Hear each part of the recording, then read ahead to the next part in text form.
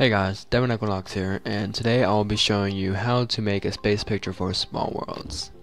So, the first thing you will need is Gimp, and I have a link here that I'll provide in the description. So, in order to download it, which I'm using Windows, but you can use it on Mac too, I'm pretty sure. So click download, and download Gimp directly. And I already have this downloaded, so I don't need to set it up. But if you don't have it downloaded, it's very simple. You open up the setup and then you install it. It's just like that. So once you have that downloaded, you open it up, and once you open it up, you'll get a screen like this, and you go up here to the top left, click File, New, and make an image that is 1000 by 1000 pixels. Click OK. And now you have a template. So this is the basic foundation of your picture.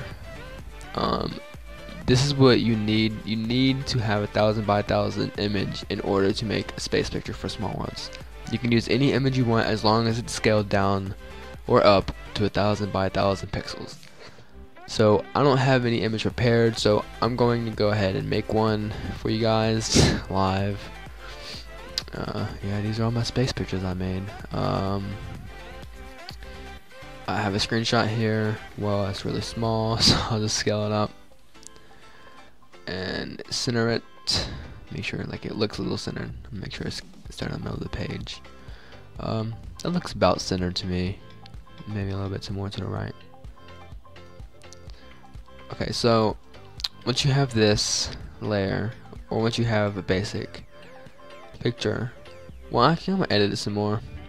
Let's make this background black, and let's make it have like a little shadow. Oh shoot, I didn't mean to do that.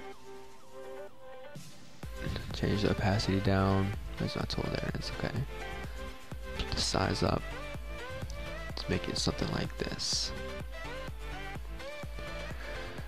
You can do whatever you want. Just editing the picture for you guys real quick,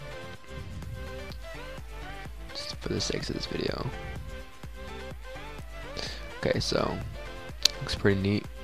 I'll make the edges a little bit darker to blend in with the background.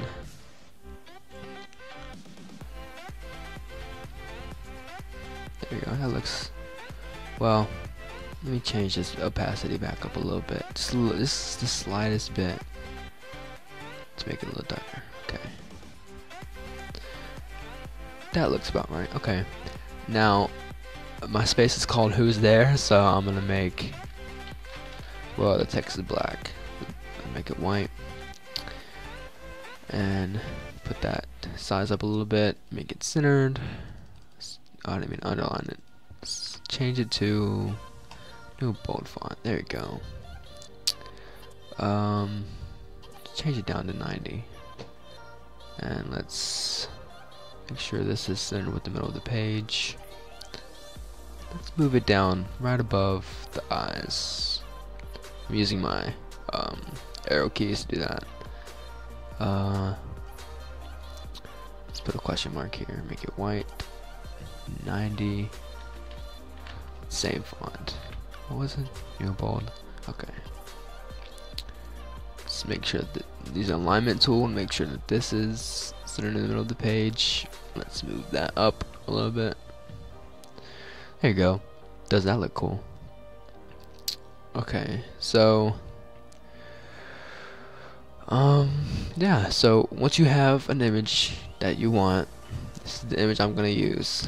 I have multiple layers, but you need to right click in the layer option panel thing, and then you click flatten image. You can change the name to whatever you want, but for the sake of the video, I'm gonna put Who's There. Create a new layer, right click, create a new layer, and change the name to background. Make sure it's 1000 by 1000 and transparent. Click OK, and make sure that the background layer is under the Who's There layer, and then make the Who's There layer active again, and click the scale tool and click anywhere on the screen. Okay, so you need to change the height, only the height, and to make sure that you only change the height, make sure that this chain link right here is open, not closed but open. And then so change the height to 1500, move it down 1 pixel, move it back up so it's fixed like that, click scale, and so now the who's their layer is scaled down 1500 pixels under background, or 500 pixels, but either way. So click the rotate button, hold control or command, whichever system you're using, Mac or Windows, and then you rotate right 45 degrees, so clockwise 45 degrees. Scale the tool, scale this layer all the way down back to 1000 by 1000, and make sure that's linked also, so it's 1000 by 1000. Then move it to where it's perfectly aligned with each corner, and you might have to zoom in so it get a perfect pixel. And make sure you move, don't move like this, because you won't be able to move the transparent, but make sure you move like this black piece right here, or whatever piece, whatever color you have. So now that that's lined perfectly up in the middle, I'm using control on my mouse wheel to zoom in, by the way. So that's an image that we have, and that's what we need to do. That's great. Okay, so there's our image. It's rotated nice and clean. So what you need to do is you need to go up here, click File, Export As, then save it where you want, and then you have access to a created folder for you guys. No special folder. Name it what you want. Who's there? Export. So go to that folder where you have that, so it's rotated 1000 by 1000 dimension, and go to this website. It's called Imagesplitter.net. This is what I used in order to split it 5 by 5 into 5 by 5 layers. So you can either drag it, or you can click here and then simply just click that, your image, and upload the image. And there's a split image tab that you need to click, split image, and then the rows and the columns is 5 by 5. So now that you have this split up, you want to click split image and save this WinRAR file, the zip file, wherever you want, preferably in the folder that you have everything else saved in. And in order to have a zip file, you can either use 7-zip or WinRAR. I'll have both of them in the description, but you need to have them in order to open zip files. Very simple installs, just like Gimp is. No tricks, no trickery. So open this up. So now I have all my images in here that are split into 5 by 5.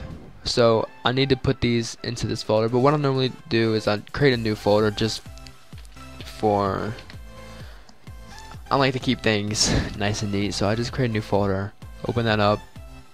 Oh wait, I have 2 of them open. Oops, let's just open it again. Okay, so I have this open, and I just drag all these into that split folder. Once I have these, there's some white. If you did it correctly, you should have 25 items, 5 by 5. But you need to delete these white boxes that you have. They should be completely white. It should only be 7 of them. Click delete. Or actually, it's 8. It's 8 of them. So click delete. And you should have 17 items left, I'm pretty sure. Yep, 17. That's how many floor posters you need. Is you need 17 floor posters. So once you have these, select them and then upload them to your Flickr account, which I would do right here. What I do is I just create a new album for them. Just you can do whatever you want. I keep things nice and neat. So upload those.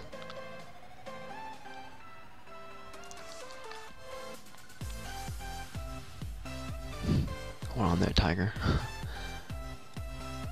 Oh man, is it gonna upload? It doesn't really take this long. Yeehaw. Okay, so once they're installed, you have everything uploaded. You want to go to your Smallworlds space. Who's there? Let's log in.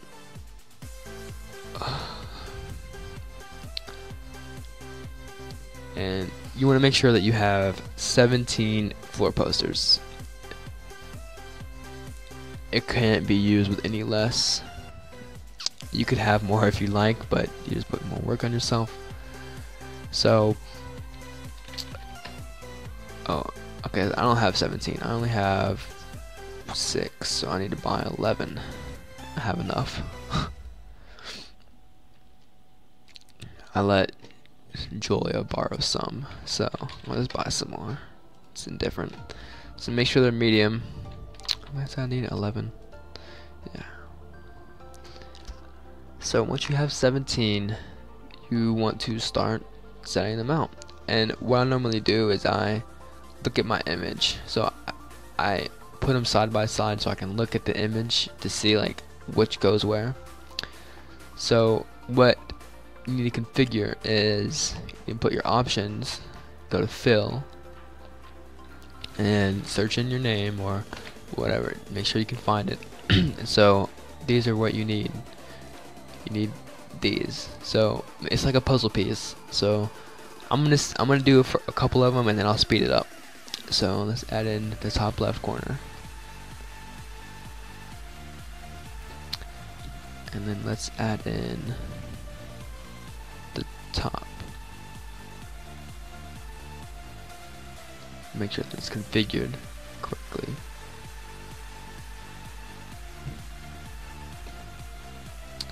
Whoa, that's not right.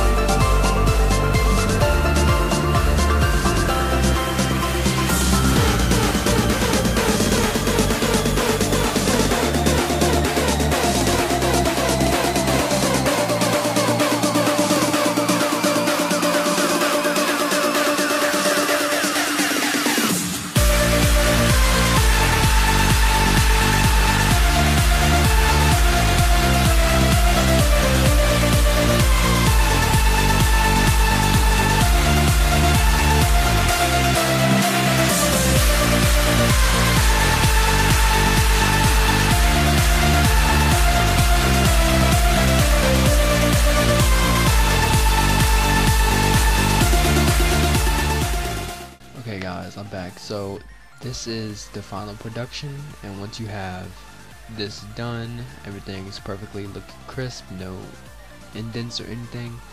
The image button, make sure you zoomed in all the way, and go ahead and take the picture just like that, and the screenshot, save it,